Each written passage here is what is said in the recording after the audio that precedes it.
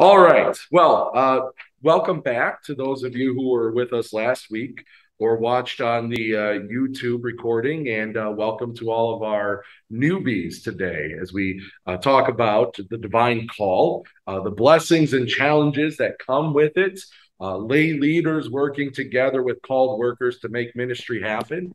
And we're going to talk about the ins and outs of gospel ministry and how we issue divine calls and how we view them, how we use them. So let's get started with prayer, shall we? Father, Son, and Holy Spirit, may the words of my mouth and the meditation of our hearts be pleasing in your sight, O Lord, our rock and our redeemer. Amen. So just a very brief recap of what we talked about last time. Um, Back in 2021, the Synod encouraged Bible studies and articles to be published so that more congregations are familiar with the call system in our church body. Not only the process, but also the doctrine of the divine call, because this is not just something that is a man-made invention, but this is something that is taught in Scripture. So we just kind of had, our main questions that we're going to look at. What is gospel ministry? How does someone become a public minister? How does the WELS call process work? How does someone decide whether to accept or decline a call? What are things to remember when serving in a call? And what are the blessings for the called worker and for those who are served by the called worker? Okay. We also talked about the difference between the universal priesthood of all believers, which is the fact that all of us as Christians, we have the responsibility of sharing the gospel with other people in our lives. But while we all share that responsibility of being universal priests, there are a select few that share in the public ministry of the gospel. In other words, that is what they do for a living. That is their full-time job.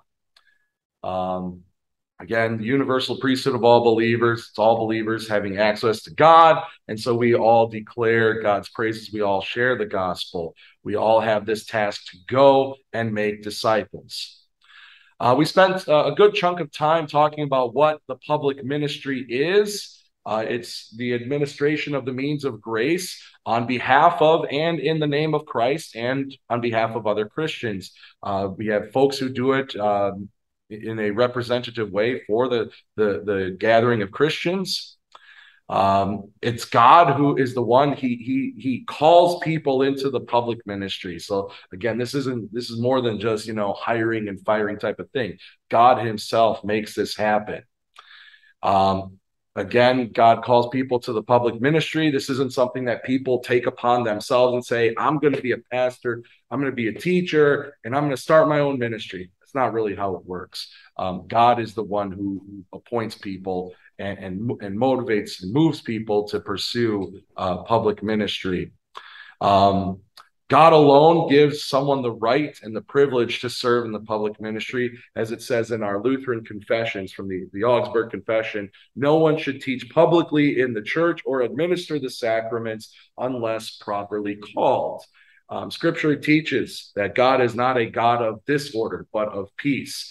And so God wants his ministry to be done in an organized and efficient way. So those are the things that we talked about last time. So let's pick up where we left off, continuing our discussion about what exactly is the public ministry. God alone gives the message. Paul talks about in 1 Corinthians 2, when I came to you, I did not come with eloquence or superior wisdom as I proclaimed to you the testimony about God, for I resolved to know nothing while I was with you except Jesus Christ and him crucified. So again, we're not preaching our own message. We're not teaching our own opinions. We are teaching God's message. And that ought to be the focal point around everything that we do in the public ministry. So God establishes the public ministry. This is something that God gives. It's his gift to us so that people would come to know Jesus as their one and only Savior.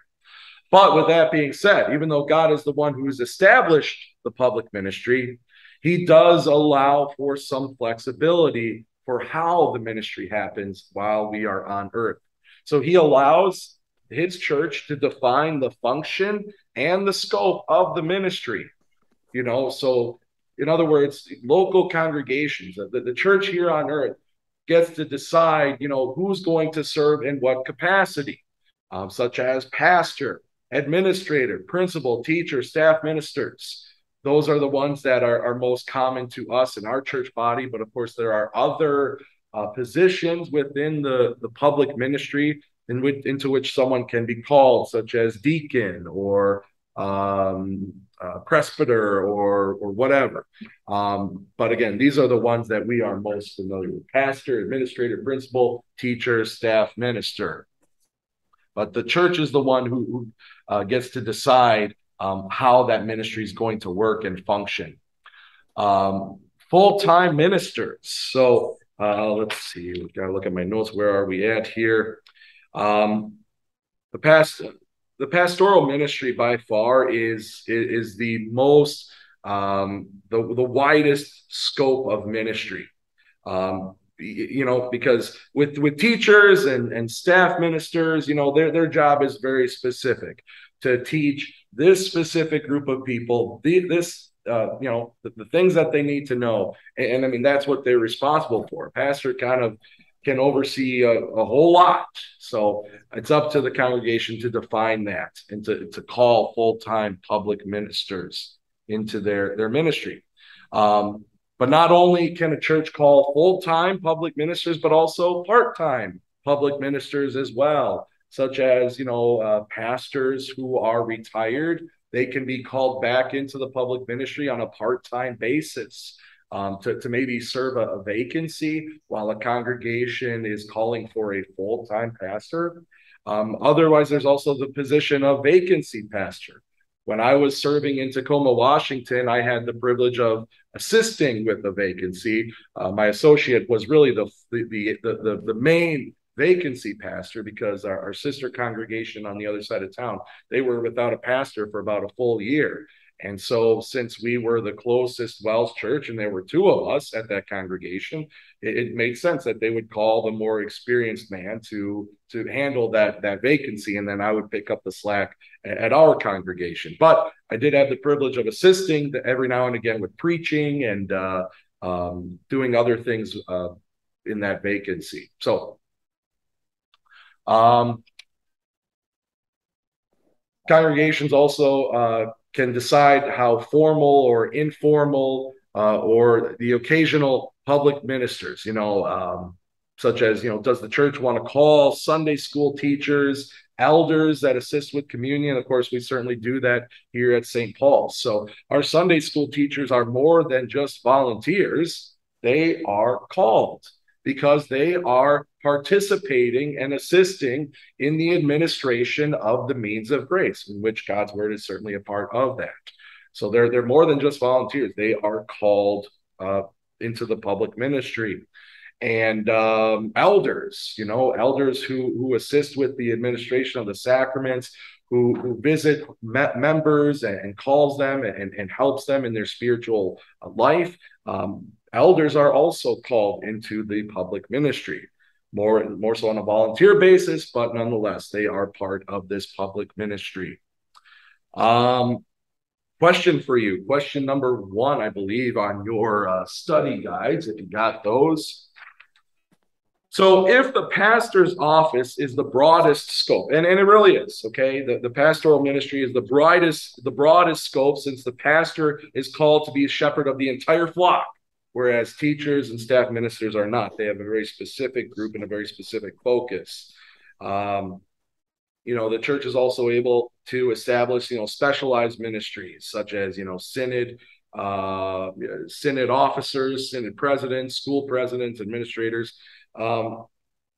Something else, I guess, before we get to answering number 1, I just want to make a note of this. So a lot of people ask, well, what's the difference between WELS and Missouri Synod? Well, one of the big differences between Wisconsin Synod and Missouri Synod is the fact that The Missouri Synod teaches that only the specific office of the pastor is one that God has established, and that everything else, teachers, staff ministers, deacons, or whatever, those are all auxiliary to the office of the pastor. We in Wells say, no, that's not true. The public ministry is entrusted to all who are assisting in that. So pastors as well as teachers and staff ministers and however else you define your scope of ministry, Sunday school teachers, elders, they are part of the public ministry in which God has called them into. All right, so with that being said, if the pastor's office is the broadest in scope, does that mean that other offices are less divine or are less important? Why or why not? So be prepared to defend your answer. If the pastor kind of oversees more than any other office of the public ministry, does that make his office more or less divine than the other offices? Go ahead, Marion. Mm-hmm. Right. Yeah. So I love what you said there, that our jobs may look different and how we carry that out may look different, but in essence, isn't the job very much the same? To preach the gospel, to administer the means of grace for the benefit and the strengthening of souls. So in that instance, yeah, we're all on the same playing field, and I would agree with you 100% on that. Anybody else want to add to that?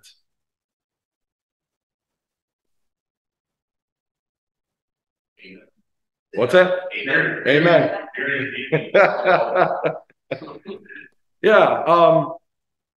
It's kind of interesting to see how, the pastor, they're not more important than the teacher or the staff minister or anyone else. But at the same time, you cannot have a functioning congregation without a pastor. You could have a congregation without teachers, but you can't have a congregation without a pastor. And yet at the same time, the pastor is not to be this, higher elevated position of public ministry. We are definitely co-workers working together, just that our scope, our responsibility, the way we carry out our administration of the means of grace is different, and that's just fine. Okay. Just a side note on that. But you are our pastor too. Mm-hmm. Yeah. So in that respect, I'm not your teacher. Right, exactly. You are my pastor. Yeah. So this really is a very unique setup, if you will, a very unique dynamic. In that, yes, we are co-workers, we are equal. I'm not more important than you are, but at the same time, you're not my teacher, but I am your pastor. It's very interesting how this all works out, isn't it? Very interesting. And you folks who are joining us on the Zoom call, please feel free to chime in. We'll all be able to hear you just fine. So, all right. I'd like to mention something on that. Please go ahead.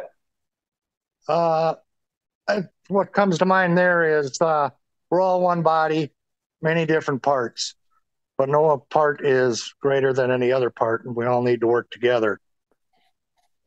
Yes, absolutely, 100%. This is what the body of Christ is all about. It's one whole body, one whole unit, but we all bring something different to the table.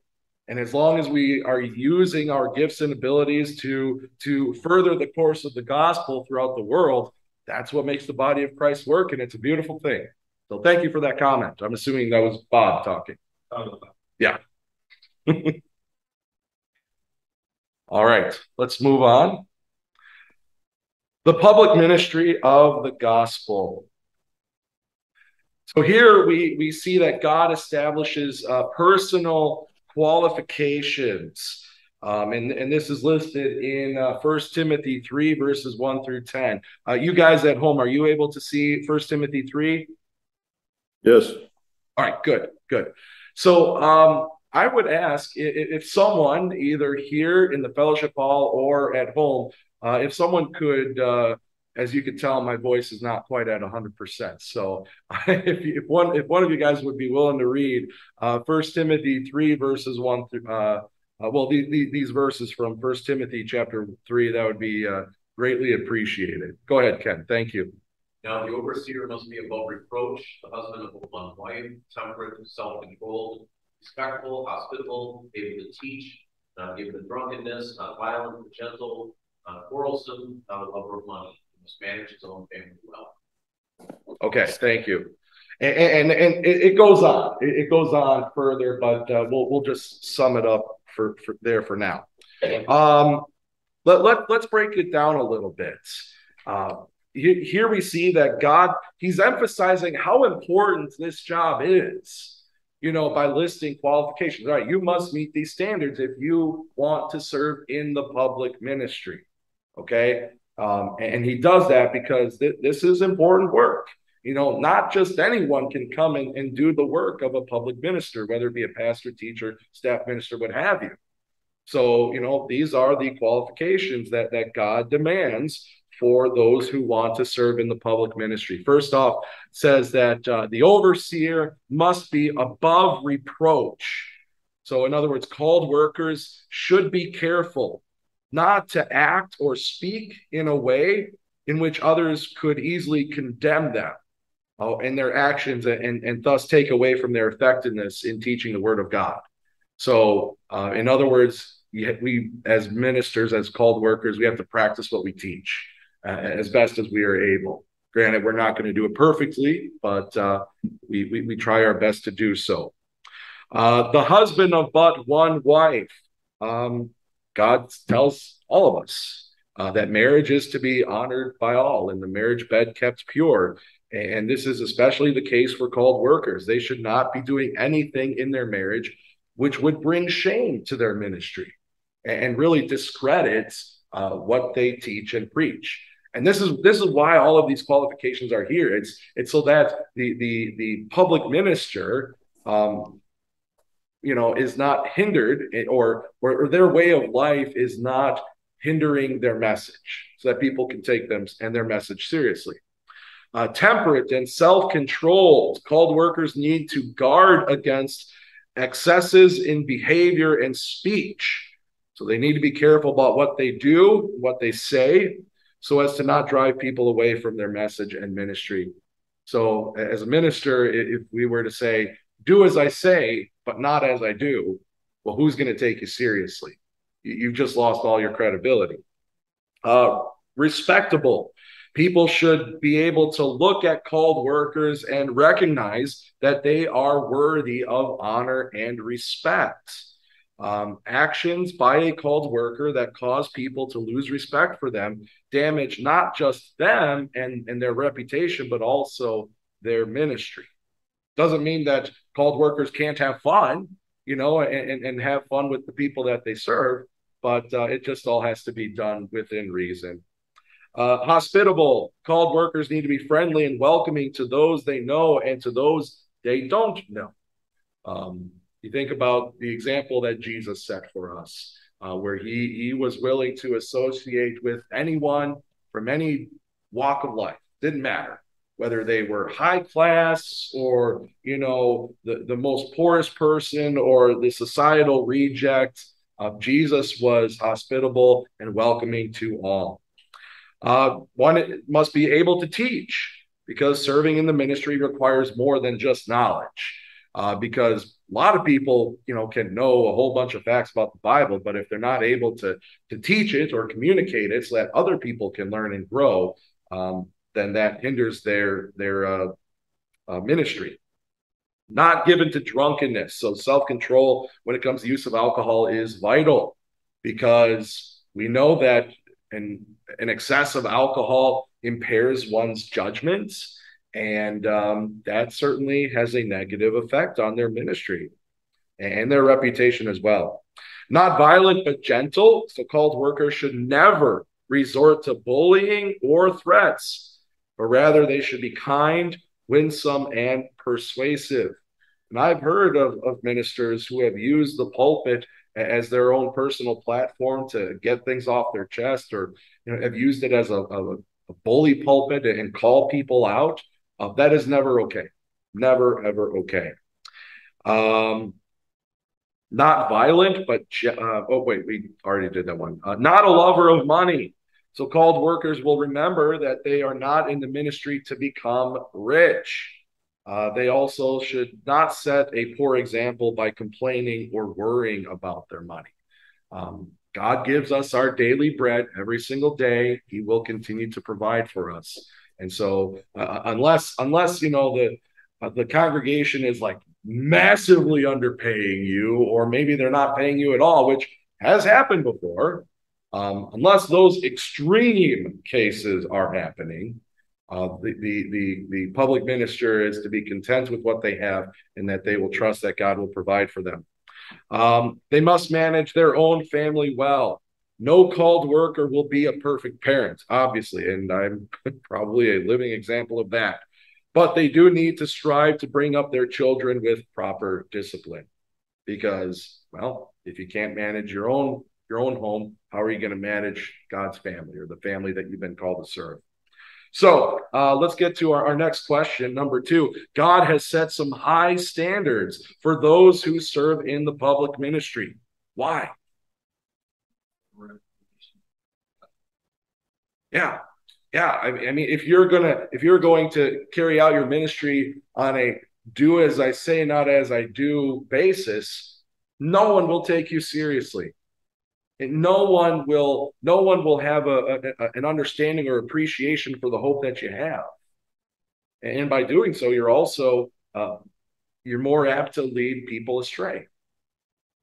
Ken? You would use some other words of shame and discredit, incredibility, all those things tied into it. Right. Yeah. We are to be believed with what we're saying. We need to live. Yes, absolutely, 100% correct. Let's keep in mind what the goal is. God is using us to bring people to Jesus so that they can enjoy eternal life in heaven.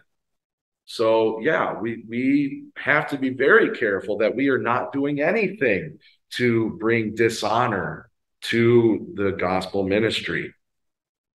Anything else? If you live your life with these qualities, you're going to be more believable. Yep, absolutely. If you practice what you preach, people are going to realize, okay, this is for real. This is serious stuff. If he's taking it seriously, then maybe I should too. Definitely. Anything else? All right, number 3. Does this list of qualifications mean that called workers will be perfect and will not fall down in one or more of these areas?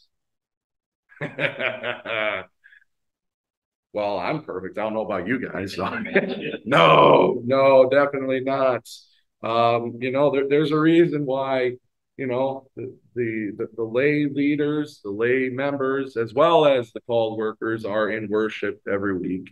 And there's a reason why lay people and called workers confess their sins at the beginning of worship together, because as far as salvation goes, we're all on the same playing field.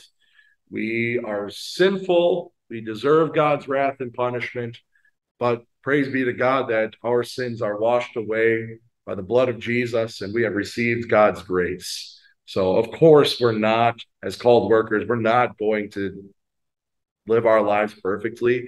There are many times in which, we're not above reproach. Maybe we have the wandering eye to someone who's not our spouse. Maybe there are times when we lose our temper, or maybe we had one too many drinks one night, or maybe we've been greedy for money. We break these standards all the time, but praise be to God for his grace, and that even God will accomplish his perfect plan even through sinful people like you and I. All you have to do is look through the pages of the Bible and see that's what God has always done. Look at what God accomplished through Abraham, and look at the times where he lied about Sarah being his wife because he didn't trust in the Lord. Think about, Isaac, and how God used Isaac, even though Isaac showed favoritism amongst his sons. and how Jacob was a deceiver. And yet what did God accomplish through Jacob? A whole lot. You think about the flaws of Moses. Well, yeah, these guys were not husbands of but one wife. No, they were not. And yet God still used them and accomplished his perfect plan. And God will continue to do that this very day and until the end of time. Number 4, what is the importance of having called workers set a proper example for the members of the congregation? What is the importance of having called workers set a proper example for the members of the congregation? To trust all workers from anybody who has any kind of seat in the church or any kind of responsibility. Set an example of prove that you're doing everything in power to follow what God has. Yeah, absolutely. The damage that can be done if a called worker, a public minister, abuses their trust and their office, the damage that can be done sometimes is unrepairable. Trust is lost. People will have a growing distrust of those who serve in the public ministry.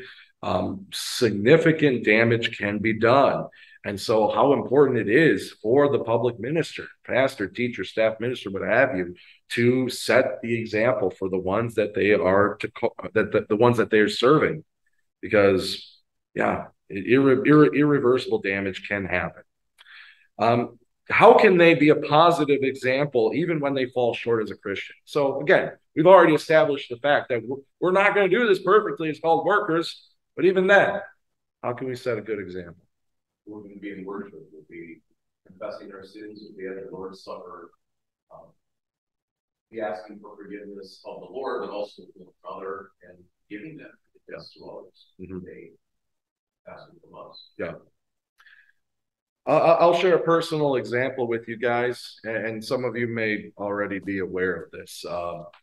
Last year, for me personally, was very rough, and I was in a very, very dark place. And one student in catechism class had made a snarky comment about how they didn't complete their homework, and I flipped out.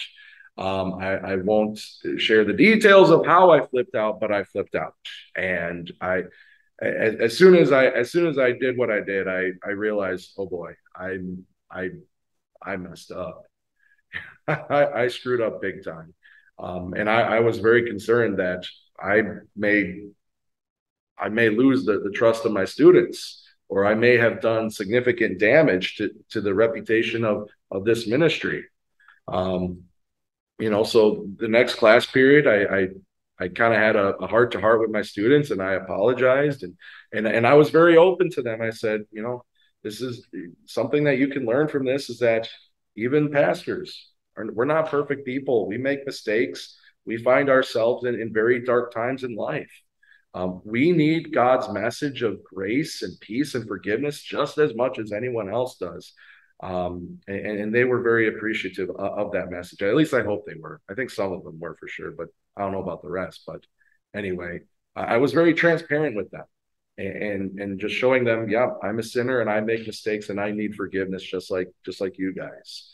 And I think we can be open about that as called workers, that yes, we're going to make mistakes. And when we do, we'll ask God to forgive us. And we pray that you would forgive us as well. So any final comments on that before we move on?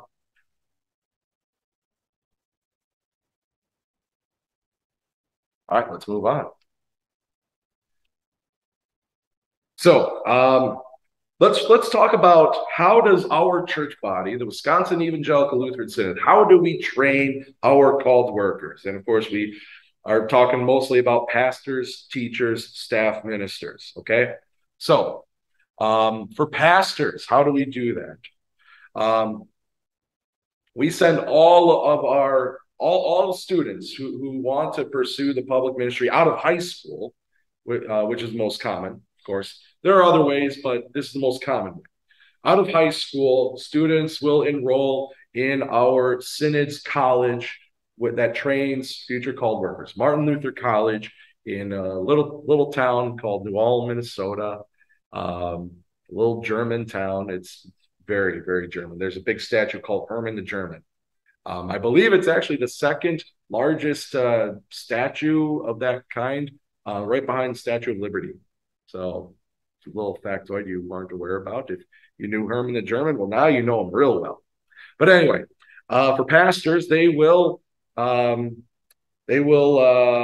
enroll for at least 4 years at Martin Luther College, studying the Bible, of course, church history. They will learn the basics of the Greek and Hebrew language so that they are able to translate the Old and New Testament in the original language so that they have a better understanding of what the text actually says, and not just take for granted that, oh, yes, this English translation, it must be right, because some English translations are better than others. So it's important that our pastors know the Greek and Hebrew. And then after they graduate from Martin Luther College, they will enroll for another 4 years of education at Wisconsin Lutheran Seminary in Mequon. 2 years of classroom instruction on campus. Again, more in-depth study of God's word and practical pastoral education classes, such as how to counsel, how to preach a sermon, more doctrine classes. The third year will be spent off campus. That's called the vicar year, where for a full calendar year, the vicar is training under a full-time pastor, and they get that full year of experience in the parish ministry. So they will practice preaching and teaching and administering to people in their homes and in hospital beds and on their deathbeds. Very practical, real life ministry experience. After the vicar year, they come back for 1 more year of classroom education. That's where we write our senior thesis. And then, Lord willing, if you complete what is required of you, you will graduate and receive a call into the full-time public ministry. For teachers, again, out of high school, they go to Martin Luther College. For most of the time, it's 4 years, in some instances, 5 years of education before they receive their bachelor's of science and education degree. And they may or may not receive a call, depending on how things went through college, how student teaching went, or depending on their future plans, if they're going to get married or they're going to travel abroad, things like that. So, but many of them do receive calls into the public ministry. Staff ministers, again, 4 years at Martin Luther College under the staff minister program. And on call day, they receive a call where they are assigned to a congregation. For those of you who aren't really aware of what a staff minister does, they kind of do, they kind of fill in, and I know that's probably underselling it. I haven't had a lot of experience with staff ministers, but I know that they teach catechism, or they will sometimes teach classroom. They will visit shut-ins. If pastor's gone, they can preach a sermon to fill in every now and again, assist in public worship. So again, really, a staff minister can be just about whatever you want it to be. The congregation sets the scope of what that ministry is going to look like. Let's see. I think that just about explains it.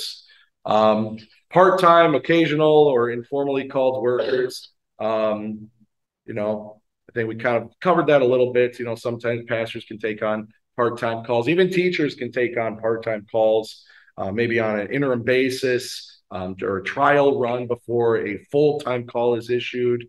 Or sometimes emergency calls happen where a school has been calling for a teacher, but none have come to accept the call. So then in an emergency case, a student from Martin Luther College, preferably a senior, will come and fill in on a just that 1 year basis before they return to school.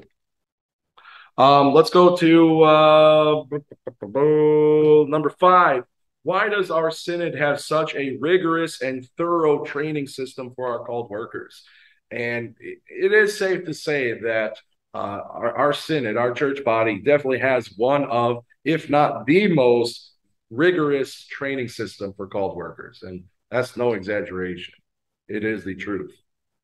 Why? Pretty sure that what they're teaching follows God's word, and they are able to set the example of what they're teaching. Mm-hmm. Yeah, absolutely. When it comes to the word of God, we can't take shortcuts.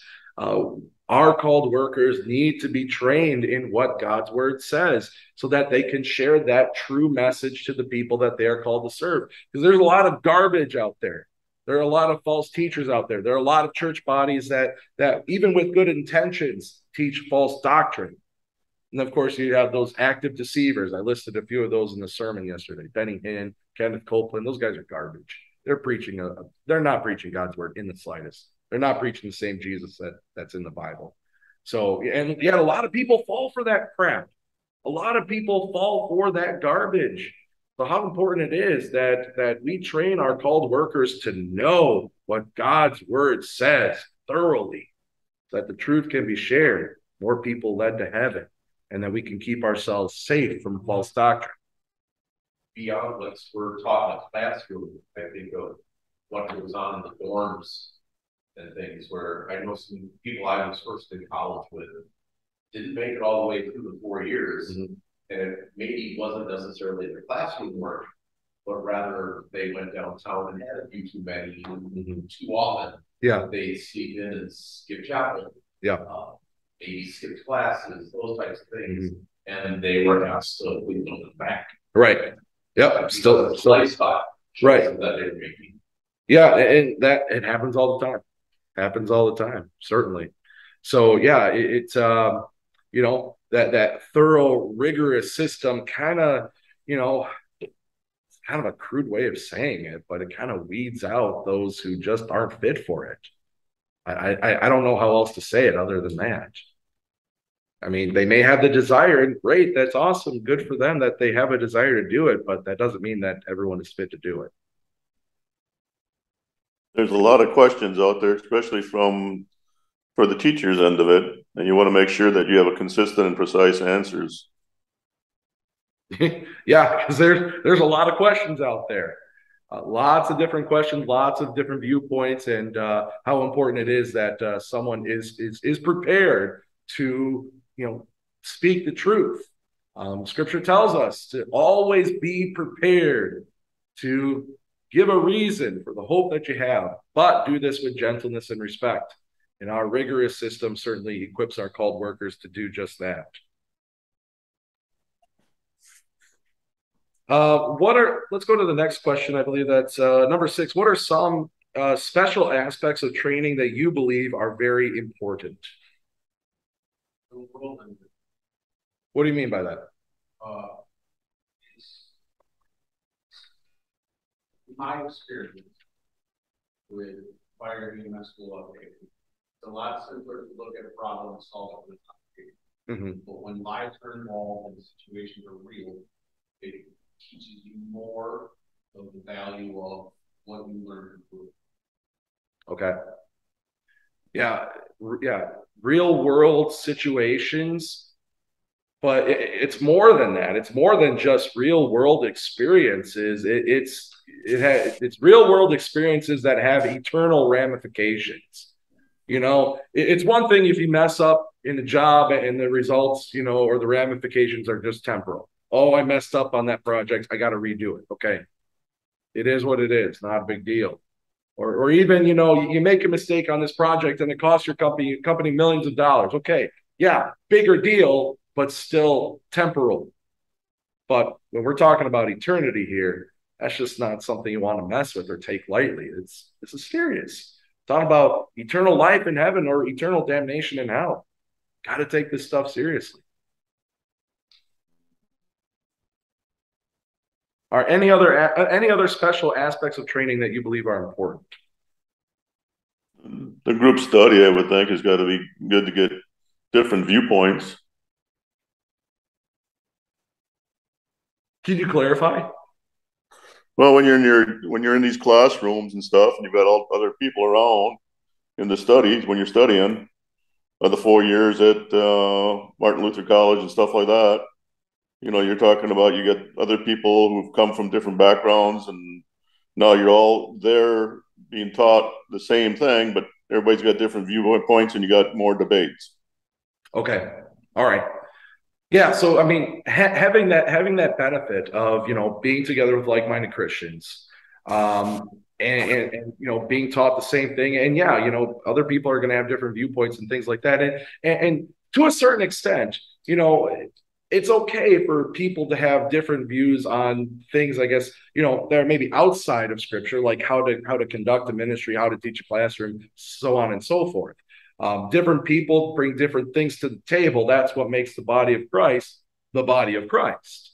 I mean, if we were all, cookie cutter, exactly the same, maybe we'd have great strength in one area, but a total big weakness in the other. So, I mean, we can't all be the same, but we all need to be taught the same thing, and that is the true word of God. Um, and another important blessing, our church body, is small compared to other church bodies, but a benefit from that is that we know that all of our pastors, teachers, staff ministers are being taught the same true word of God. Larger church bodies that have, multiple colleges, seminaries, maybe one seminary has a conservative agenda, maybe one seminary has a more liberal agenda. That's something that the Missouri Synod has battled for decades, with their campuses in Fort Wayne, Indiana, and St. Louis, Missouri. You don't know what you're always going to get in a Missouri Synod church, but you can almost guarantee what you're going to get when you come to a Wisconsin Synod church and school. So there are some blessings to being not too big. That's why, I don't see us ever, a lot of people ask, well, why doesn't Wells and ELS just form one bigger church body? Well, I don't see a necessity to do that. We bring different stuff to the table. And besides, like if we got too big, maybe I'd get complicated. Of course, we want more people to come into our churches and hear the gospel. We definitely want that. We don't want to shrink to the point where we become non-existent. But, if we got too big, maybe Missouri Synod size, they're I think 1 million plus. Maybe there's something to be said about, breaking off into a sister church body or something. I don't know. That's just me thinking out loud there. But I think you get the point. All right, let's move on. So how does someone become a called minister? While there are times in the past that God had called individuals directly into the public ministry, that's what we call immediate. Like, for example, God directly called people like Moses, the prophet Jeremiah, and Ezekiel, Isaiah, to public ministry. Jesus directly called the disciples. Jesus directly appeared to Saul, who became Paul, on the road to Damascus. That's how God had done that in the past. But in current times, we see that God calls people indirectly or immediately through his church here on earth. For an example, the 7 deacons, they were called by the church to assist with the ministry in Jerusalem and around Judea. The apostles, they were the ones responsible for casting the lots to call the 12th apostle, Matthias, who would replace Judas. And then, of course, you have Paul and Barnabas. They were called by the first Christians to go and do missionary work. So that's how it's done today, where God calls people into the ministry through other people in his church here on earth. So in the church in Jerusalem, God called people to serve through his believers in the church. Here we see kind of what I alluded to earlier, where the church on earth called Matthias to be the 12th apostle. Could someone read that, please? Go ahead, Miriam. Peter said it is necessary to choose one of the men who have been with us the whole time the Lord Jesus was out among us. For one of these must be witness of his resurrection. So they proposed 2 men, Joseph called Barsabbas, also called Justus, and Matthias.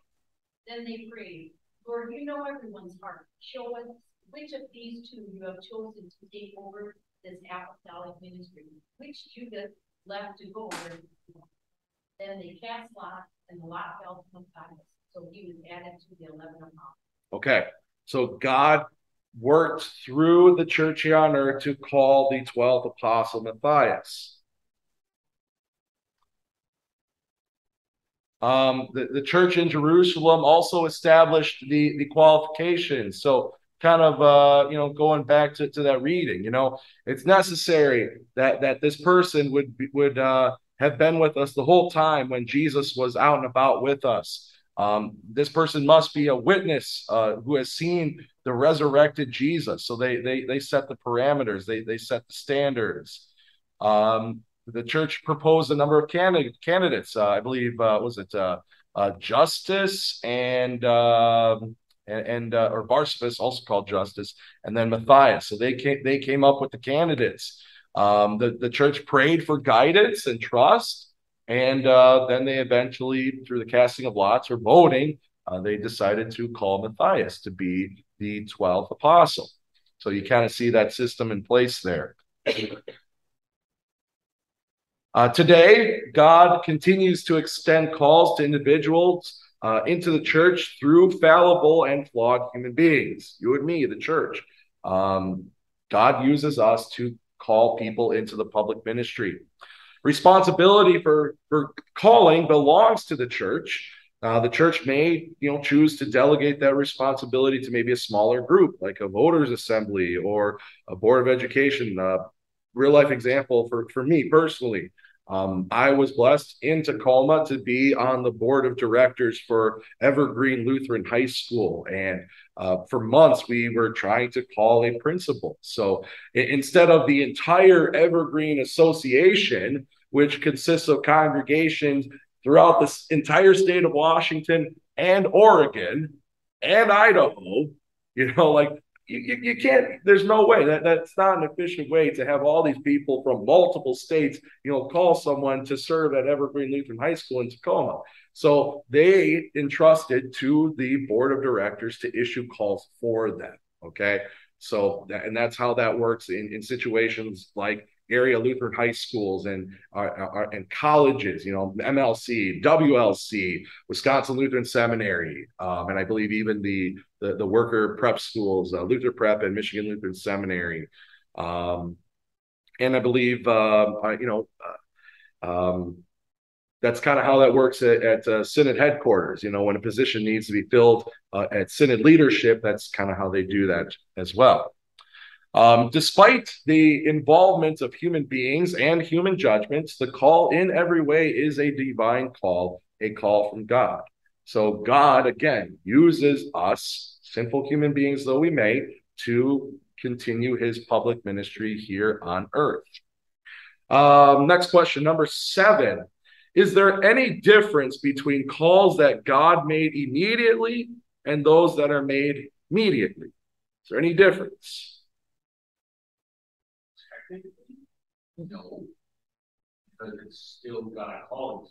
Yeah. The execution is right. The execution is very different. And I mean, you could say, yeah, there are differences. God is doing it, directly to Moses, to Elijah, to the apostles.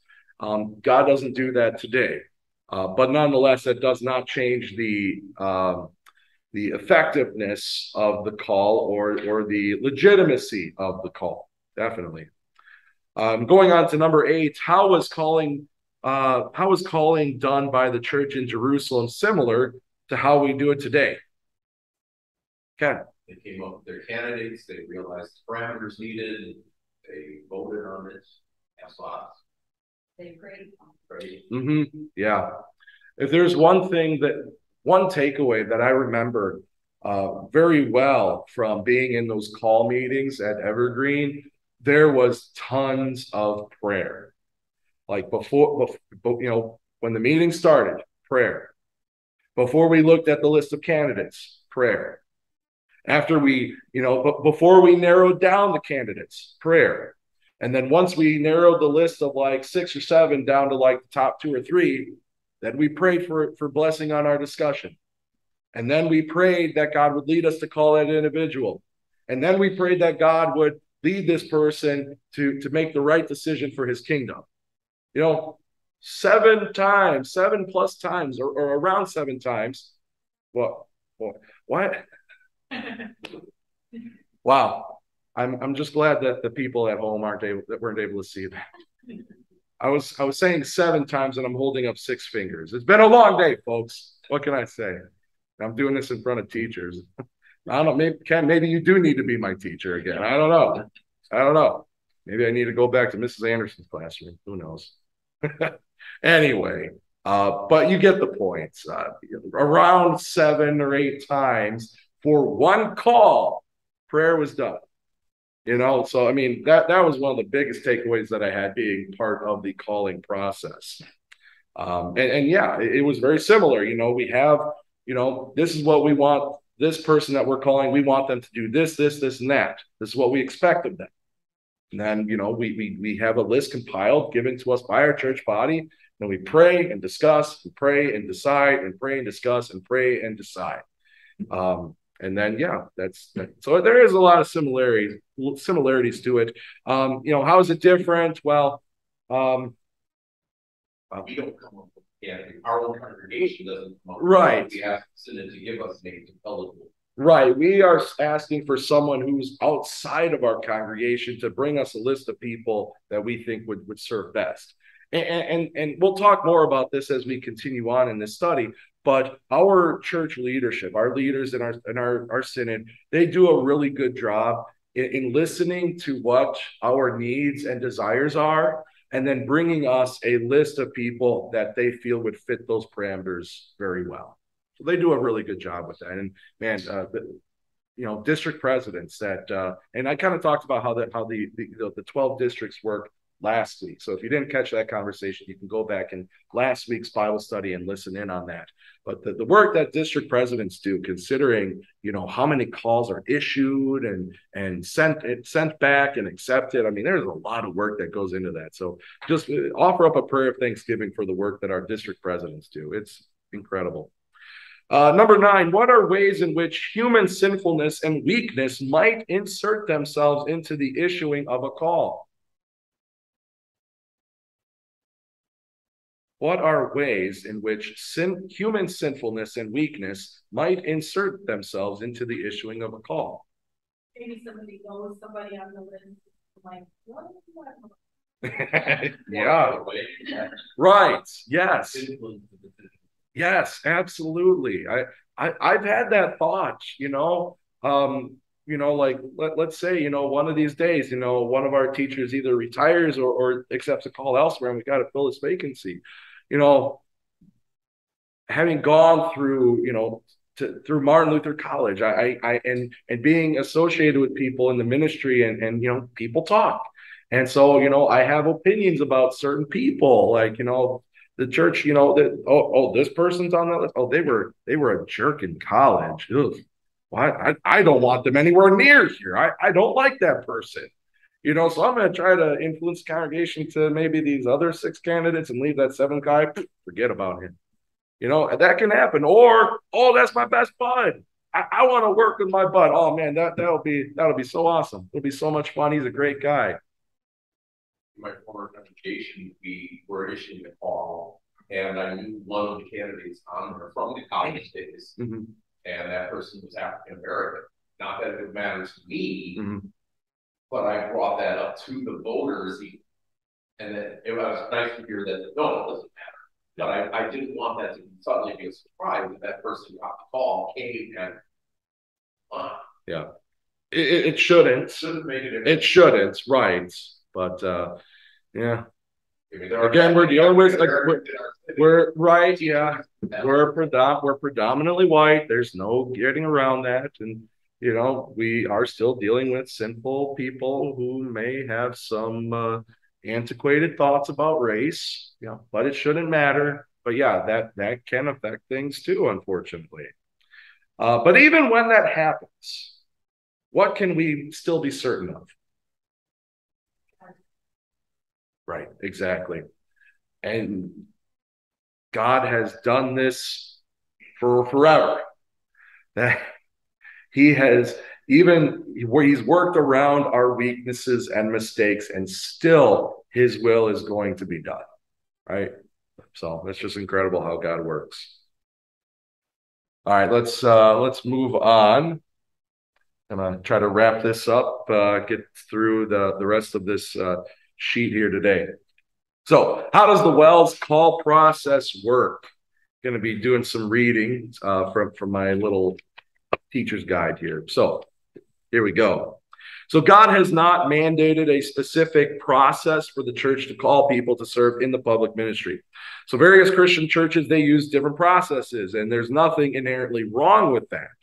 The process that WELS has put into place is not divinely mandated, but rather it's a process that we in Christian Freedom have agreed to use for the sake of good order and for the benefit of the church. And there are several different ways in which the call process is used in our synod. So when men and women graduate from Martin Luther College, or when men graduate from Wisconsin Lutheran Seminary, or even when they begin their vicar year, because even the vicar year is a form of public ministry in our church body. Their calls come to them through the assignment process. So they are assigned. You have a governing body of like maybe the board of directors for Martin Luther College or Wisconsin Lutheran Seminary, as well as the synod leadership, synod president, vice president, and then the 12 district presidents. They have the list of candidates who would like to receive calls into the public ministry. They assess, reports from their teachers, their professors, their strengths and weaknesses, and try to match them up where they feel they would best serve. Let's see here. Calls to synodical or district positions are done by elections, either by full-time or part-time. Their positions are. Same thing with synodical schools, administrative positions. They can be done through election processes, done by, board of directors, things like that. But going back to, those who are assigned out of college, but people who graduate from our college or seminary, by presenting themselves, these young people, they are saying that they are willing to go wherever God sends them. Okay, that's an important thing. That they don't have I want to go here, I want to go there. When a person presents themselves for a call, they're saying, "Here am I, Lord, send me. I don't care where." So then you have the special committee called the Assignment Committee. It's composed of the 12 district presidents, synod presidents, and vice presidents, as well as the presidents of the 4 synodical schools, school personnel, and WELS administrator to serve as advisors to the Assignment Committee. Sorry, I'm going to go back because I realized I got a little ahead of myself there. Still talking about the assignment of candidates. So congregations submit their requests for called workers to the district presidents. They inform the district president of the scope of the call and of any specific or special skills and abilities that might be needed. The district presidents then bring these requests to the assignment committee. The assignment committee considers these requests one by one and strives to find candidates who best fit the needs of the call. The district president makes a motion to assign a candidate to a given place, and the entire assignment committee votes on each assignment. Candidates have expressed a willingness to go wherever they are assigned, but there are exceptions to that general rule. Candidates assigned to a foreign mission or to Canada or to Alaska are given the right to decline such a call because of the special demands and hardships required. So, in other words, before individuals are assigned to, foreign missions or, somewhere very, very far away, they're given a heads up like, hey, we're thinking about sending you to Africa. Or, hey, we're thinking about sending you to, Alaska or Northern Canada or whatever. Can you think about it and let us know whether you want to go there? Because that's more of a complicated thing than just going to the lower 48 states. So if the candidate declines such a call, he or she is assigned to another place of service. Some assignments are for a limited time, usually 1 year. Some reasons for 1 year calls are like either the candidate is assigned to a position for which he or she is not specifically trained, such as a teacher whose gifts indicate that he or she would be best suited to teach lower grades, but then is assigned to teach upper grades. Or candidates are assigned to dormitory supervisors for 1 year, thus delaying their service in a congregation or classroom. Female teachers who plan to marry within a year or two, or maybe a situation in the congregation does not know whether the worker will be needed beyond 1 year. The candidate then returns to the assignment committee when that time has been completed. All right, now we get to the calls to synodical or district positions. Calls to synod and district positions are issued through an election process at synod or district conventions. A person elected to such a position is called to the position for a set term by means of the election. Professors at synodical schools are called by the governing boards of the school. At Martin Luther College or Wisconsin Lutheran Seminary, nominations for these positions are made by the voting members of the synod. Okay. So yeah, I often get emails from Wells saying, all right, we're looking for a candidate for a professor of Greek at Martin Luther College. So give us a name and give us a candidate and we'll compile it and we'll, make the call. Calls to synodical administrative positions are issued by the various synodical groups that oversee them, such as Conference of Presidents, Board for World Missions, Board of Home Missions, etc.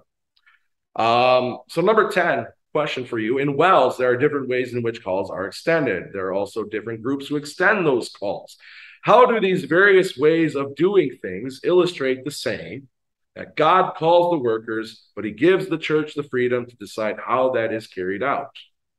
Or if you want to answer the second question, could we decide to carry out the call process in a different way? I think we certainly could do it a different way. Mm-hmm. This works well for us for how long this has been working. Over 100 years, I would assume. Probably, yeah. But yeah, certainly we could come up with something different as long as it's God pleasing and please God call this person. Yeah, and I think a lot of different church bodies kind of do it in a more secular way, or they'll give someone like a trial run. Like, okay, we're looking for a new pastor, so we have these lists. These pastors have applied. Let's invite them to preach, and if we like what they do, then we'll issue a call to them. That's fine. But I think it brings in a lot of the human element into the decision-making process, where I think with our system, you can't avoid having the human element involved. You can't avoid it. But at least with this way, it keeps the human element to a minimum and keeps emotion out of it as best as it can. So let's see. I'll try to get done in 5 minutes here because we're at about an hour now due to the technical difficulties that we were having. All right, the call process to congregations. I think we're kind of familiar with that. The district president, again, of course, they compile this. Congregation tells district president, okay, we need someone who fits these qualifications, compile for us a list. And we as called workers, one thing we're asked to do on a yearly basis to update our synod biography, if you will, update our strengths, our weaknesses, what we've done in ministry, what we'd like to do in ministry, even some of our dislikes. What are my weaknesses? What are things I'm not good at? And that kind of helps the district presidents figure out, okay, this person would be a good candidate here, but this person would not be. So I'm not going to put this person on the call list, but I'll put this person on the call list for this specific congregation. All right. The call process for congregations, like I said, we already went through that. The vacancy occurs. Whether it be death or retirement or a person goes somewhere else or a new position is created, congregation calls district president. Congregation evaluates the needs and plans. Congregation meets with the district president to share those needs.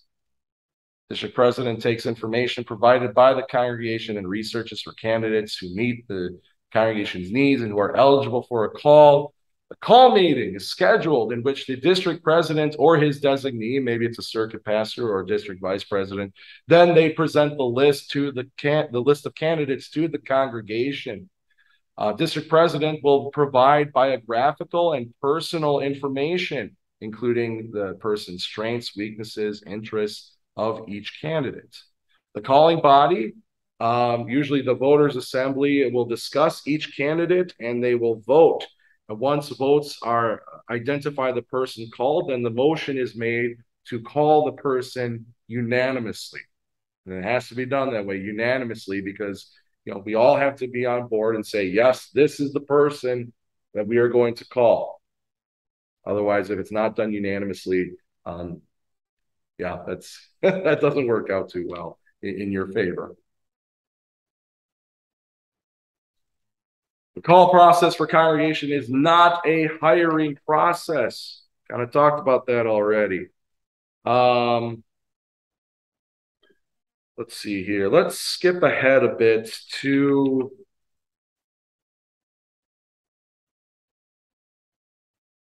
the last question, number 14. There is some variation in the amount of biographical information that each district president provides. Why is it not a bad thing that this may vary from district to district? So some information might be provided about a candidate to one district or one congregation, and maybe some of that information is withheld. Why is this not a bad thing? The information that may be withheld may not be necessary for the decision to be made. Trying to figure out how to say it. I have it in my head to figure out the words.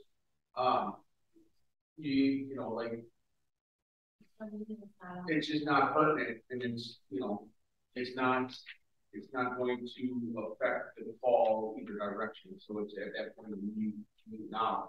Right. I would think of it in a situation like ours, where our children are grown out of the house. Does it matter that I have 5 boys? Mm-hmm. If they're all grown and married. Right. Yeah. How old they are. It's not perfect to narrow, right? Right. If that's developed, that's really right. Exactly. However, if we had a situation by other congregation where we called somebody, assuming they were just a single lady, and enough she had children, that made a difference as to where they're going to be housed or their insurance, and that was difficult, right, for the congregation to deal with.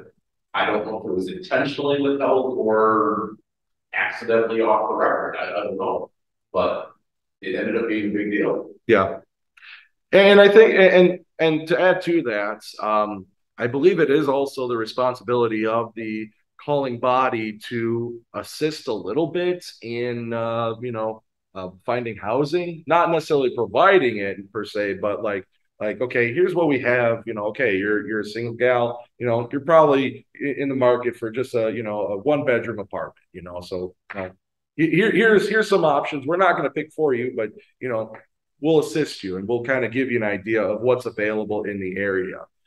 You kind of do need that information, but in a situation like that, if that were to happen again, I think it just goes to show that even our calling process, as wonderful as it has worked, is not perfect.